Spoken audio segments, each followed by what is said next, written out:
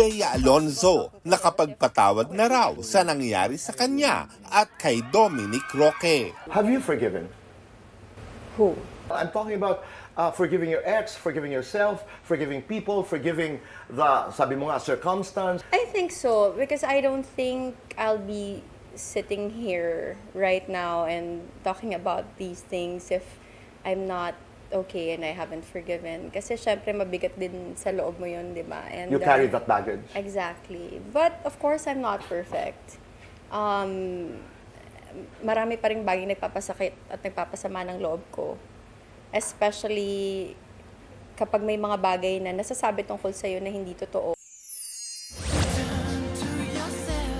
Dennis Trillo, balik TikTok na with his hilarious flying filter video kasunod ng pagkakahack sa kanyang account last week. Justin ng SB19, ire-release ang kanyang new single na Kaibigan sa July 19. At tennis star Roger Federer, nag-selfie kasama si Taylor Swift with caption na "In my Swiftie era".